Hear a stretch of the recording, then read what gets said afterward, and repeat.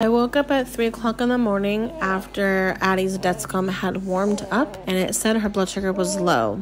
No number, it just said low. I immediately jumped up and grabbed her juice because I was instantly worried that she had been low for that long. I checked her blood sugar and it read 107 when her Dexcom was reading 45. 30 minutes after having her first juice, I am checking her blood sugar again. Her Dexcom is still reading 50. It was low for a very, very long time. And I didn't know if that was because her sensor had blood pooled in it, or if there just was an error, or maybe she really was low. I don't know. But the second blood sugar check that I did, her blood sugar was 175. And at this point, her Dexcom was reading 60. I gave her juice. I knew her blood sugar was fine. So we just went back to bed, and I was going to figure it out in the morning.